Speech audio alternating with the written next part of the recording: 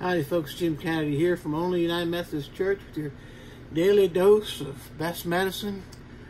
I've got a 3 for Wednesday joke today.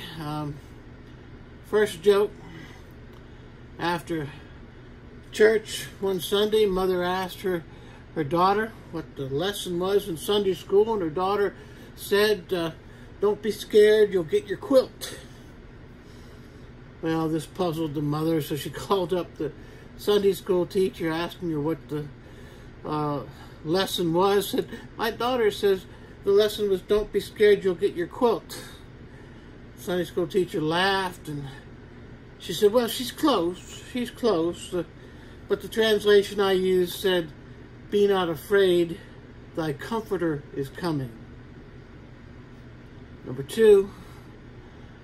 A minister was waiting in line to get his car filled with gas a few years back, and just a very, very long line for a holiday weekend, and the attendant worked as fast as he could, but there was a lot of cars in front of him.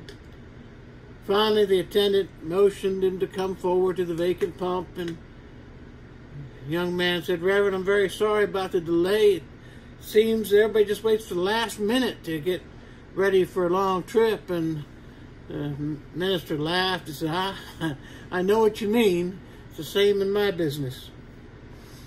And number 3, there was a gracious lady who was mailing an old family Bible to her brother in another part of the country, and the postal clerk said, "Ma'am, is there anything breakable in this package?" And she said, "Oh, only those pesky commandments." Well, that's your daily dose. You have a wonderful day. Stay safe, and I'll see you real soon. Bye-bye.